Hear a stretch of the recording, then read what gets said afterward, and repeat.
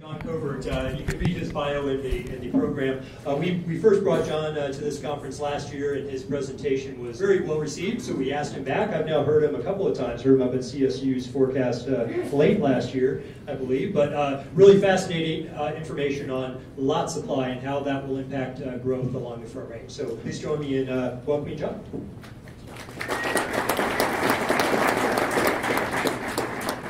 Thank you, Chris. Appreciate that introduction. And Tom, you have way more courage than I do, that is for sure. Talk about politics. And I had the benefit of listening to the group in front of me. They did a fantastic job, the icons of real estate here in Boulder. And one of the gentlemen was talking about how, yeah, these forecasts are just terrible. I hate looking at these forecasts. And so I quickly went over to my slides and I removed my forecast. So I'm not going to show you my forecast. Actually, I will show you my forecast for housing starts. So yeah, Chris and BizWest, thanks for inviting me back. Last year, I was part of the keynote presentation during the lunch hour. Really enjoyed it. I'm going to hit some of the similar highlights that we did this time last year to kind of give you a sort of state of the union for the home building industry. For those of you that don't know who I am or who MetroStudy is, so we're a market research and consulting firm for the new home building industry. We've been doing this for about 40 years. We're in markets all over the country. I started the company here about 15 years ago in Denver. And we essentially, for you old school real estate professionals out there, you'll love this. Our methodology to collect the data that we collect is actually go look at every single lot and every house in every new home subdivision every 90 days. And I'm not exaggerating that we actually do that. We actually get the recorded plats sent to us from each county electronically every month, so we know where all the future projects that are getting entitled. We track all that, and then once development takes place, we're looking at the status of every house every 90 days. So we're not relying on permit data or deed record data to give kind of a health of the home building industry. We're relying on our proprietary research that looks at every project up and down the Front Range. So just to give you a sense of relativity, there's about 450,000 future lots that we are tracking in the 11 county Front Range region. Just let that sink in for a second, right? Multiply 3.4 persons per household, right? We've got capacity to grow. It's gonna obviously be influenced by different jurisdictions and different regulatory pressure and different influences that have to do with housing stock and lot supply. But we've got a lot of future lots out there that we're tracking. Not all of them are going to see the light of day sooner rather than later, but we'll get to that. So I want to talk to you a little bit about, not specifically the Boulder area. I know that obviously a lot of the presentations today focus specifically on Boulder or Broomfield. I'm going to kind of back up a little bit and talk to you a little bit about what's happening in the home building industry throughout the Denver metro area, if that's okay. But I want to talk about some of the influences that are really driving home building today throughout the Denver market. So first thing, growing, but we're only halfway back, as I think Dr. Thibodeau put up on a slide in terms of permits for the Denver metro area. We'll highlight that just for a quick second here. There's a real strong outlook for economic and demographic growth throughout the Denver metro area. And that's really what's driving a lot of our household formations. It's strong demographic growth. It's just sheer numbers, right, that we're talking about.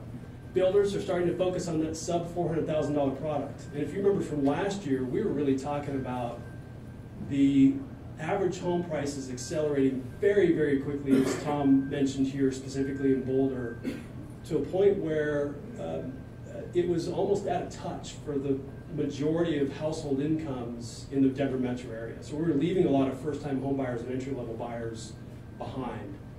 And we show you some of these average home prices, you'll understand why, but builders are now figuring out a way to get back in touch with that first-time home buyer. Especially difficult since the other session previously was talking about construction defects. We're not building a lot of condos in the metro area. So they're shrinking the house, smaller lots, smaller homes, and they're going further out, right? Those are your two alternatives. Get denser or go further out. And so builders are doing that, so we'll talk about that. We got a lot of constraints still in the industry today, holding back meeting all that demand that's out there that Tom was talking about, right? We're underbuilding the market today. We've got tight lot supplies, we've got tight trade labor issues. That's some of the difficulty from permit to close for getting these homes delivered. We've got escalating land and costs of development, as this session before me was talking about. We've got incredibly high home prices, the highest they've ever been in this market.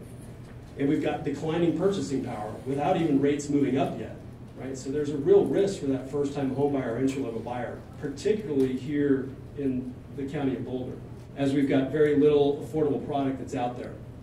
And then I will reluctantly give you our forecast for housing starts for 2017 at the end of all this. All right, so I want to focus a little bit about our economy first. I don't know if we've, at least the two sessions I kind of bounced back and forth this morning. I don't know if we talked too much about what our local economy is doing. Again, not just Boulder, but the entire Denver metro area. We're creating a lot of jobs here, right? That's attracting a lot of in-migration into our market. We're adding about 40,000 net new residents to the Denver metro area, 3 or 4 consecutive years. Ending in now 2016 will be another year of another 40,000 people net increase coming to the Denver metro area. Most of those are younger, 24 years old and younger, right? First-time residents into Colorado, and primarily most of them are renting in the city and county of Denver. They're going to where the the largest supply of rental stock is right now in the city is in the city and county of Denver.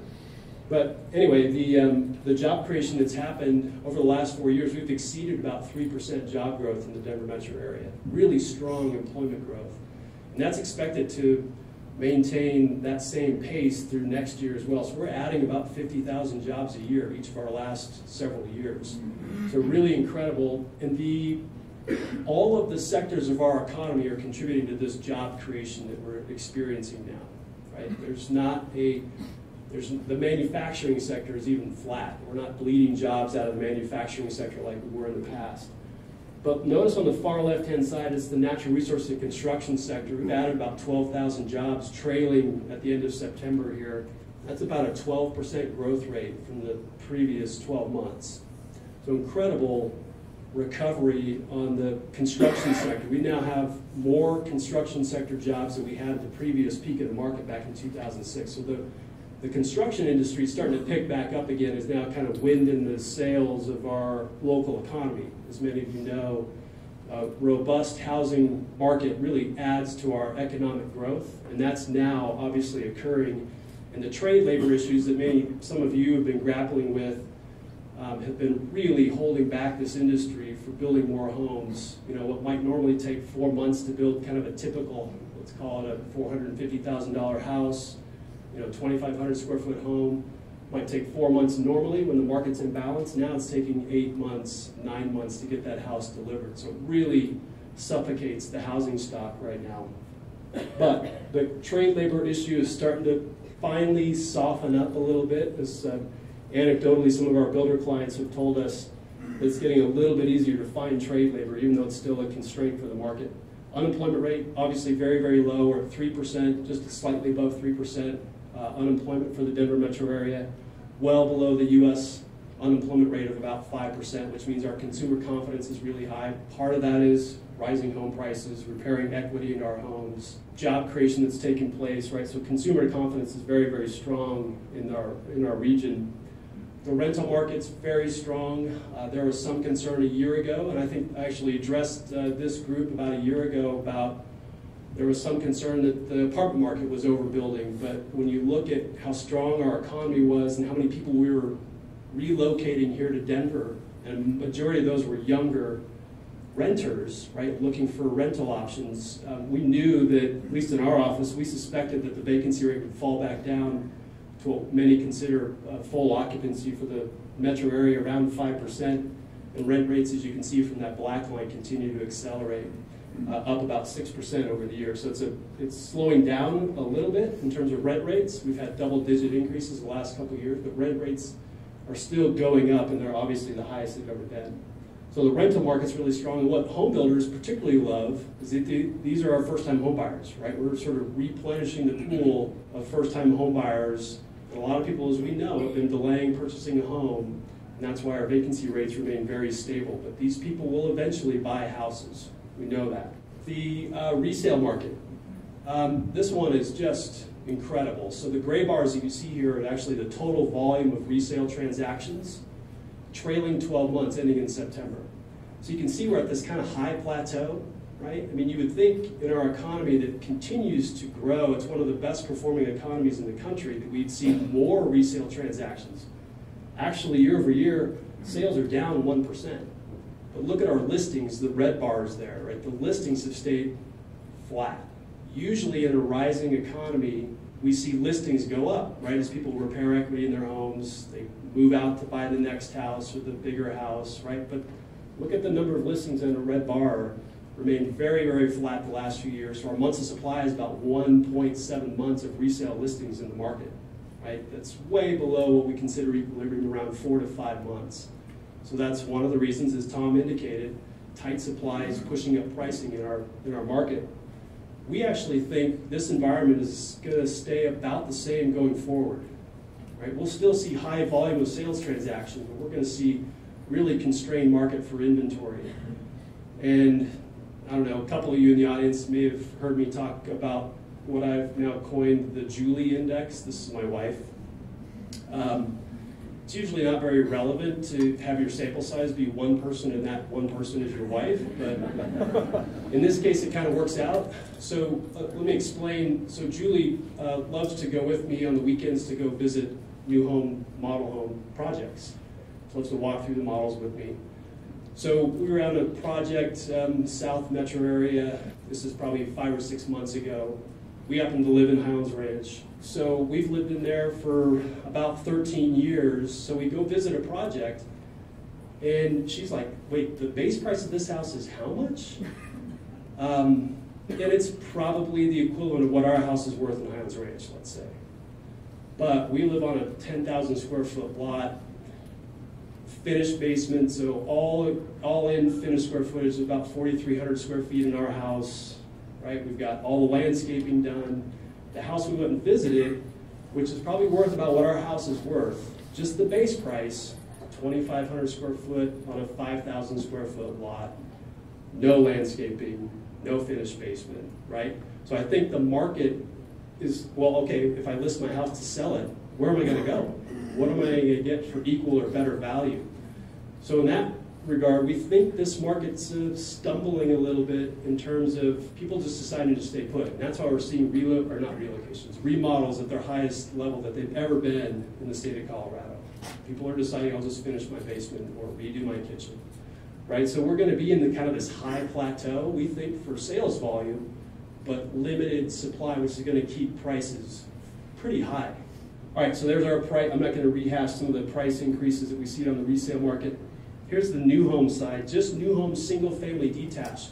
Not counting Boulder County or city of Boulder, the entire Denver metro area, the average single family detached home price for a new home is $517,000. That's trailing 12 months, right? That includes Adams County, Arapahoe County, Douglas County, Siding County, Denver, right? Very expensive place to buy a house now, right? So this is part of the reason why the home builders, they've been gravitating toward that move-up buyer that has been there in the market for both new homes and resale for the last few years, but they know they've kind of left that first-time home buyer behind.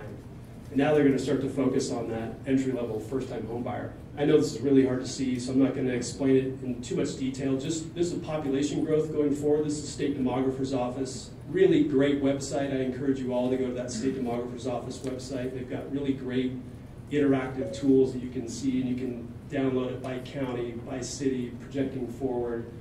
And we're going to add, let me just make sure I get this number right. So the Denver metro area, we are right here, just under 3.1 million people in the Denver metro area. Fast forward 24 years, 25 years we'll call it, there's 4.3 million people estimated to be in the metro area, right? Another million people moving to the Denver metro area. And part of that is population growth, right? I mean, it's the changes of the components of change are births outweighing deaths, of course, and then in net migration. But this area is going to grow, and we still have to grapple with how we accommodate this growth that's out in front of us. So really strong growth, and I know we've sort of beat this topic to death, but millennials make up the most significant population cohort in the Denver metro area today and going forward.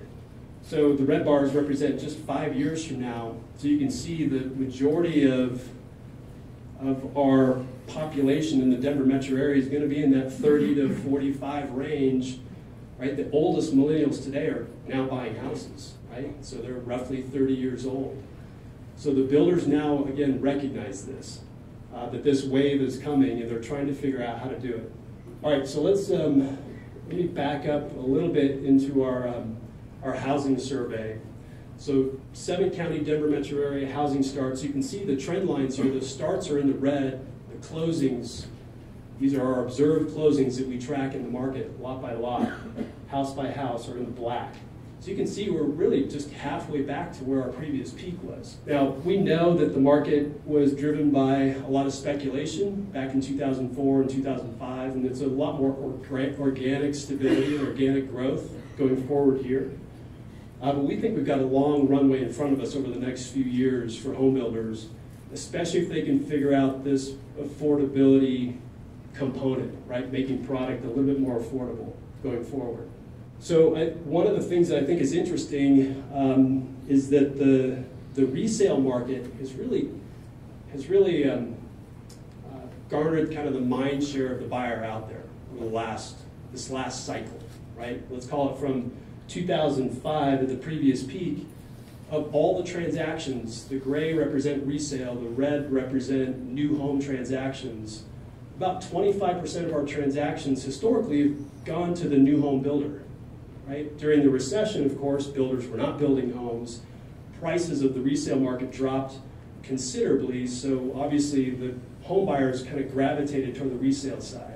Well, now that's changing a little bit because inventory is so tight on the resale market. Right? It's really hard to find a house. So the home building industry is really trying to capitalize on the buyer that's out there, the prospective buyer that's out there that can't find exactly what they want. So usually the new home market's kind of the release valve of housing stuff, right? So if the resale market's kind of stuck because we don't have a lot of inventory out there, the home builders have to go add more inventory.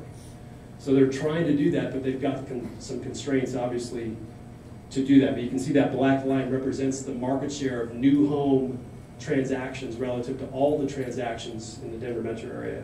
We think that that's going to get back up to 22% here over the next 3 or 4 years as home builders really start to get this engine moving, particularly if they can add more attached product.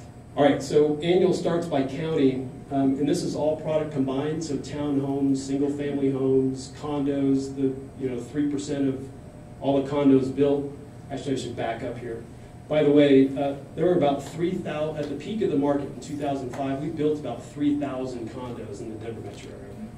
This year we'll build and deliver probably about 400 condos, just to give you a sense of relativity of what the real issue is, especially when we're talking about home prices accelerating the way that they have.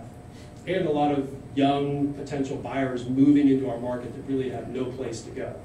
All right, so you can see here there's a couple counties you can kind of focus on. This gives you a kind of a 6-year look back of market share of housing starts by each county. So of course, Douglas County is our biggest county in terms of market share and housing production. But you can see that year after year, market share in Douglas County is kind of declining. It's actually shifting to more of the affordable, quote unquote, submarkets like Arapahoe County, but particularly Adams County. Notice how Boulder County has stayed relatively flat, 8, 9, 10% market share year after year, right? So if this market grows to 13,000 housing starts, right, we're talking about 10% of that for Boulder, roughly. Broomfield County has gone up a little bit and declined over the last 5 years overall, but that's really dictated by 1 or 2 projects. Anthem in particular kind of drives that whole market area. So here's a couple of the issues that we're facing here. So where do the entry-level and first-time home buyers go? So this is just the base price of single-family detached homes offered in the Denver metro area. So this $300,000 product and below, virtually non-existent. So it's our estimation in our group that home prices for single-family detached homes, new homes, we'll never see home prices again back at that sub $300,000 price point. There might be a few exceptions here or there, but the homes are going to be very, very small on very, very small lots, and usually they're going to be out in the suburban ring. But we're never going to see home prices at that sub $300,000, at least to the same volume, probably ever again. So 67% of our home starts are base priced at $400,000 plus, 27% at $500,000 plus, and you can see that trend continues. This is just year over year. If I were to look at this trend going back the last decade, so the red trend, the red bars represent that sub $300,000 price point. So look, it wasn't that long ago. 2010, it was over 50% of our home starts were base price below $300,000. Right? It's completely disappeared for a lot of reasons that we talked about in the beginning. All those constraints, right? Costs, regulatory pressure, materials costs, development costs, tight trade labor, right? All that stuff that's factoring in, pushing that product out. And granted, 2010, remember that was first-time homebuyer tax credit, right? So we had a lot of entry-level first-time homebuyers buying homes then. But just go back to the peak of the previous market, 2004 and 5, we were at 50% then too. So we didn't have a lot of that different sort of public policy driving the market in place. The gray bars represent that sub $400,000 product. So this is where we think the market's actually going to do kind of an about face this next year or two, because the builders are all these publicly traded home builders that are in the Denver metro area, and there are a lot of them. Right? We have a pretty high percentage of all of our housing starts are tied to publicly traded home builders. They have the capacity, right? They've got the capital, they've got the wherewithal to introduce different product, go out, buy land, entitle it, develop it, smaller lots, smaller homes, and still make margins, where the private local builder has a tough time doing that. So we're going to see these guys, virtually every one of these builders, if you were to go talk to them, have introduced or about ready to introduce smaller footprint product. This is stuff going on 35-foot wide lots, 1,200 square foot homes, right? So it's, you know, D-spec stuff, but it's still, the design of the product is trying to reach that first-time entry-level buyer whose attitudes are a little bit different about how a home should be designed. So they've completely gone back to the drawing board and redesigned all this smaller product that lives really well. So it'll be interesting to see how this is accepted. We think it's actually going to be widely successful and accepted in the market. So again, to give you a sense of relativity, the public builder market share in the Denver metro area is about 60% of our home starts. So if you look at the markets that have a higher percentage of publicly traded home builder activity, surprise, surprise, right? Southern California, Vegas, South Florida, Phoenix, Washington, D.C. Those are the 5 markets that were kind of the epicenter of, you know, when the housing collapse occurred. I'll stop there with any sort of commentary, but it's interesting to think about, right? That's where the publicly traded home builders are really the heaviest and the most influential in the market. So if we look at the public builder market share of that sub $400,000 product just in the Denver metro area, you can see it peaked at about 76, 77%, right, of all that product, and now it's slowly been declining the last few years here because builders have been focused on that move-up buyer that's been so active in our marketplace the last few years. We think now that pendulum is going to shift back toward that first-time home buyer, entry-level buyer that is now active in our marketplace, but they're having difficulty finding stuff. The builders are going to figure this out. So we're going to look for that percent share of $400,000 and less product to go back up, but it's going to be heavily concentrated in that public builder space. All right, so a few other slides here. So I wanted to give you a sense of relativity of where kind of this north metro, and specifically Boulder County and Broomfield County kind of stack up to where the top producing submarkets are for single-family detached product in the metro area. So again, that North Broomfield, that's that top blue bar that you see there. The Longmont market obviously, and then the Southeast Boulder submarket. And these are our top 20 submarkets for single-family production. But that Southeast Boulder submarket, that includes like Louisville, Lafayette, the Boulder side of Erie. The Weld County side of Erie is the fourth one down, the Erie, Frederick, Firestone, Dacono submarket. So you can see that's kind of a high-powered submarket. And this gets back to our presentation that we made last year. If you remember, if you were here, we talked about really there's going to be a lot of growth that gravitates up that North I-25 corridor for a lot of reasons. One, pricing pushing east out of Boulder. One is we've got the infrastructure in with 470 and I-25. We've got access to employment centers that the South Metro area doesn't necessarily have. We've got a lot of capacity to grow. There's a lot of future ground out there. And we've got more affordable pricing, right? I mean, not just Boulder, but if you cross the county line into Weld County, we've got a lot of more affordably priced product. So that's why that Erie-Frederick submarket has grown so quickly over the last 4 or 5 years. And we see this trend really continuing.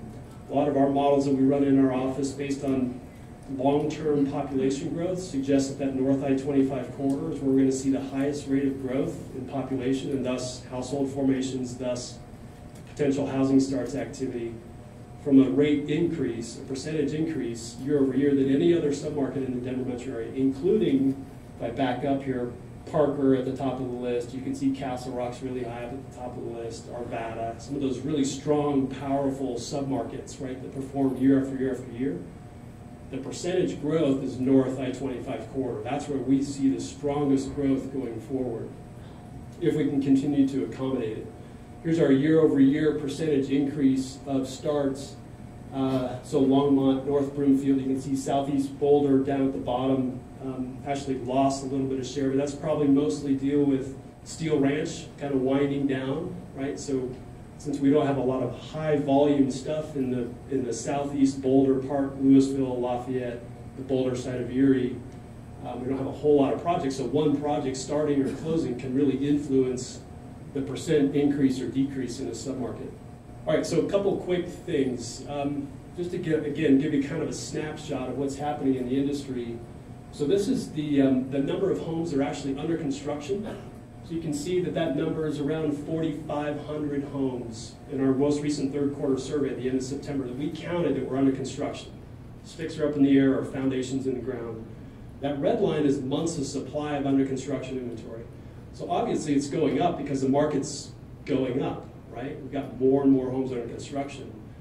But we're double what we consider to be months of supply equilibrium. So that has everything to do with the trade labor issue, right? It's just taken us longer from permit to foundation pour to actual close and delivery of that house. So the industry is being kind of stretched out right now, so it's not allowing the industry to grow as much as we needed to based on the high level of demand that's in the marketplace. So we would be worried, all that under construction inventory is going up and up and up, and months of supply is going up. We'd be worried if finished vacant inventory, so these includes the spec homes, these are homes that are complete when we drive by them and who is actually living in that house. We'd be worried if that black line was going up and up and up, right? But it's not, staying very, very low, well below what we consider to be equilibrium, right? So for example, back here in 2006 and 7, right, this black line started to go way up. When you go above that, what we consider equilibrium for the market, incentives and discounts start to materialize at the sales offices. And under construction inventory was still going up, right? So we're not in that environment today. Very thin inventory on the new home build side as well, which is going to keep pricing high. All right, so months of supply of finished and vacant inventory by those top submarkets. You can see Southeast Boulder, no surprise, at the very bottom of these top performing submarkets in terms of how much spec inventory is sitting out there on the ground, almost non-existent, right? Which indicates really strong, healthy market, which we all know. And then lastly, vacant developed lots. So this is the other major constraint for home builders today, as Chuck Bellick from Community Development Group was talking about earlier. Right? This is a really difficult time to get lots entitled, get them developed, get them out in the marketplace for the home builders that are trying to grow, right? And we've got demand out there, but as our founder of our company has famously said, you can't build a house without a lot. Think about that for a second. It's true. I don't know if you knew that or not. So we need lots. We have a 14-month supply of vacant developed lots in the metro area. The gray bars represent the production lots in the market. So those are lots that are 7,000 square foot or less. 14-month supply of lots when normally the market should be around 20 to 24 months. So think about, and that's just kind of a blanket generalization for the whole metro area. It takes, let's call it, in Adams County, in terms of zoning, annexation, entitlements, development, probably 2 years to get a project moved through the entitlement process. Boulder County, I don't know, 4 years, 3 years, 5 years. Anybody's guess, right? It's really difficult. So when the market's trying to grow, we've got all these people out there that want to buy homes, but we can't get lots delivered fast enough. It really holds back the machine, right? So the market's kind of moving forward and kind of fits and starts right now, which maybe is not such a bad thing for the home building industry. Kind of artificially keep them kind of modest and not sort of driving off the cliff like the home building industry can do occasionally. So lot supply is really, really tight right now, which keeps lot pricing really high, which keeps home pricing really high at a time when we're already at the highest home prices we've ever been. Right? So you can see where it kind of trips up the system a little bit, and it all starts, in our mind anyway, with lots and lot supply. So very, very tight supply of lots. That's just the volume of lots by submarket. You can see Southeast Boulder, obviously not a lot of lots out there in Louisville and Lafayette, in the Boulder side of Erie. And then months of supply, of course, is very, very tight for all of these top performing submarkets. The only up there above 2 years supply is Johnstown, Milliken. There's a couple of smaller projects that are coming online, but there's a lot of growth that's taking place in that Johnstown, Milliken submarket. Those lots will get absorbed very, very quickly. And then I'm not going to go through home prices. Tom already did that a little bit, but what I do want to show you, just to kind of drive home the point here. So again, I don't have City of Boulder prices up here. These are our top 20 single-family detached producing markets for housing starts. So Lakewood, of those top 20, the top average home price annually going back in the last 12 months at the end of the third quarter, about $680,000. Southeast Boulder, about $570,000. But look at the submarkets on the bottom of this list. South Central Weld County, Greeley, Wellington, Johnstown, Milliken, Windsor, Central Adams, Aurora Central, Erie Frederick, Loveland, West Adams, so that's Thornton. Right, the bottom half, that's North Metro area. Right, it's generally more affordable, particularly on the east side of I-25 between sort of Highway 76 all the way over to I-25, and that's where we see a lot of growth occurring over this next cycle. Let's call it the next 5, 10 years. It's just more affordable, they've got more capacity to grow, the infrastructure's in place, there's access to different employment hubs. Again, Parker and Castle Rock will remain top producing submarkets, much higher price point, but it's just more difficult to access employment centers from Castle Rock than it is up in Thornton. So there's a lot of reasons as to why we think this North I-25 corridor is going to remain very strong going forward. All right, so some conclusions. Colorado and Denver metro area economy remain near the top in the country. I think that's been well documented, not just by us, but we know we've got strong employment, low unemployment, heavy in migration. Home prices are really strong right now. There's a lot of people that want to move to Colorado, not just consumers, but a lot of capital that's moving to Colorado for different opportunities. Household growth is going to follow the swelling millennial population that's now starting to spill out of the rental market. Either they're living in their parents' basements. Anybody living in a parents' basement? Anybody have kids living in their basements? They will be moving out eventually. I'm a testament to that. Eventually it does happen. Or they're doubling up, right? So we know a lot of that's going to spill out into the marketplace eventually. Though strong, the resale market appears to be flattening with persistently low inventory. So we think we're going to remain in this kind of high plateau environment for the resale market with very low inventory. Home prices are going to still accelerate, but maybe not double digits like they have in the past few years. We're going to stay high. And builders, as a result, are going to adjust to all of this. And they are, very quickly. There's a lot of new product that's coming out. Highly recommend you go visit some of this product that's coming out for these builders. We're going to see more and more townhome, paired product, duplex product that's entering in the market. It's going to take the place of condos since we're not building a lot of condo activity. So here's the forecast. All right, thank you. No, I'll show you real quickly. So we talk about this forecast with our builders a lot. We actually, I know this sounds crazy, we project out 10 years what could happen. Obviously, that's just insane, right? We have no high degree of confidence or predictability of what we think is going to happen 10 years from now. But that's how far out our home builders and developers are looking. They're just trying to create scenarios and manage risk, right? But this is just the next year out. So the black diamonds that you see here, that's a percentage increase year over year of starts. So you can see in 2012, we went up 54%, then 22%. And then we've kind of remained at this high plateau of 17, 16, 18% increases year over year of housing starts. And this red line, this is attached product, right? So remember when I said we were building all those condos back here? We're almost 40% attached for new home production in the metro area. 40%. It's incredible. We were building 3,000 condos. So what has actually increased this market share of attached product? It's been townhomes, duplexes, paired product. That's really it's gotten a lot of traction in our marketplace. We think there's going to be more and more of that that's coming forward over the next couple of years. So we think we're going to end this year, 2016, around 10,700 home starts. And we think we'll have a kind of a repeat next year that we did this year in terms of percent growth, and we'll build around 12,500 home starts. Just because all of those constraints that I was talking about earlier are still going to be in place next year. Okay? Even though the builders are going to shift down to that lower price point, the volume isn't going to change appreciably that we saw at the higher price points. So we think it's a great year in front of the home builders this next year. Margins may be squeezed a little bit because, again, that first-time home buyer, entry-level buyer, they might not finish the basement. You know, that percentage of options and upgrades for a $400,000 house looks a lot different than a $600,000 house or a $700,000 house. And that's where builders make a lot of their margin. So if they're going to refocus back to that lower price point, margins are probably going to go down a little bit for home builders this next year. But all in all, they'll take it. It's a really strong year for the builders. All right, so that's it. Thank you.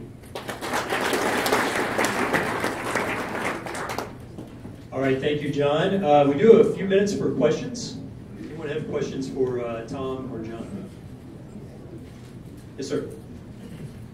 John, so we've talked a little bit about the price ceiling, and you know, what are the signs of a price ceiling? You think you've gone through it, and what would it look like after we go through a price ceiling?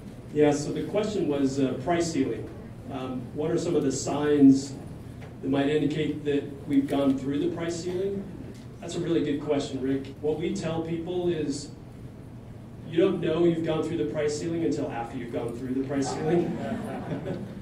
So it's really hard to predict, but we have some indication that we think that we're actually bumping up against the price ceiling. Part of it is the number of households that can afford, looking at the household incomes and the number of households that can afford, let's say, an average home price in the Denver metro area for new home is $517.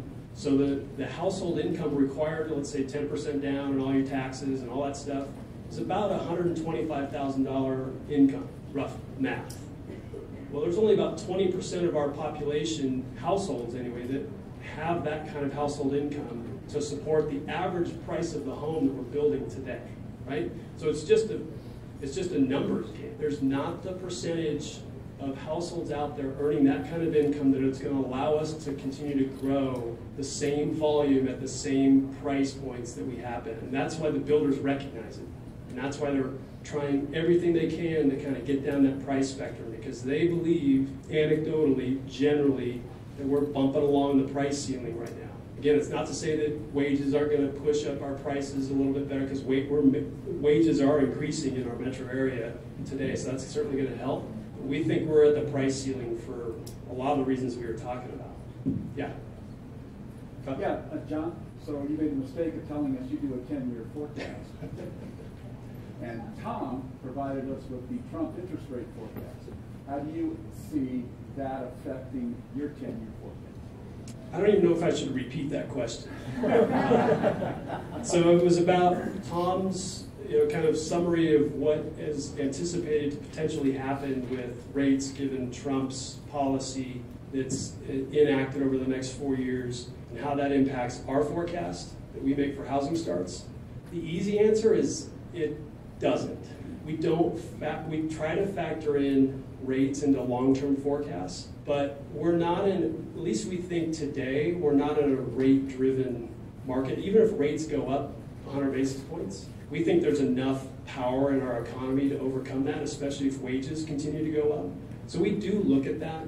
Long-term, it's so difficult to figure out what sort of policy changes in DC in terms of different president and administration coming in and how that impacts rates. So I know that's a non-answer. It's really difficult. So we sort of put it off to the side and sort of say, what if? But we try to look at what's happening to our local economy here. Tom, I don't know if you want to add to that or not. Sure. So I think interest rates are going up. I don't think they'll go up to 8.5%. That's too fast and just too high. But I do see yields on 10-year treasuries going up if Trump gets any of what he wants. And the fact of the matter is that households need more income to finance this $500,000 house at a 6% or a 7% rate than they need at the current 4% rate. So there's absolutely no doubt that it will lower that 20% of households having the income needed to buy the median new home to a much smaller number. Yeah, and just lastly, we do factor in purchasing power, and we sort of add up all of these components that go into that. Rates are certainly one of them. So we anticipate purchasing power not just 10 years from now, but next year. 2018 is going to get tougher, right? It's going to go down. Purchasing power is going to go down. Even if rates stayed flat, we think purchasing power is going to go down just because costs continue to push. We have time for one more question, I think. Do you have one, sir? He offered it to Tom, and that's what I was going to ask. Okay. John, what counties do you see being almost built out? Not just held land, but land to be developed? Yeah, so the question was, what counties do we see almost built out that don't have a lot of carrying capacity going forward with future lots or finished lots right now? We don't. Again, that's a kind of a tricky one to answer. I mean, the easy answer is, well, of course, Boulder County, right? It's a really supply-constrained market. It always has been. So that's why its market share, as I showed you, has remained relatively constant because developers figure out a way to get 100 lots added here, 100 lots added there. It just takes the timeline is just so stretched out. The most constrained markets, actually even more so than Boulder, at least today, is actually City and County of Denver. For single-family detached product. Yeah, okay, Green Valley Ranch, that's a unique case. Denver Connections is a new project that's starting right across from Pena Boulevard and County Road 56, or 56th Avenue. So that's a Village Homes project that's starting about 700 lots. And Stapleton, is about, they're entering their final phases now. So they're probably 4 years away from building their last house in Stapleton. So they're probably another year and a half away from their last developments taking place. So after that, City and County of Denver is really tight, so it's going to be more infill, high-density stuff that gets built in City and County of Denver. But aside from that, it's the suburban ring, Douglas County, Arapahoe County, Adams County. That represents about 70% of our home starts. So for those of you that think suburban development is dead, it's not the case. That's actually where we think more and more market share is going to be headed in the future, especially since we have the infrastructure and the capacity to grow. So the majority of those future lots that I said that we have out there are in those 3 surrounding counties. All right, well that concludes our time for the keynote luncheon presentation.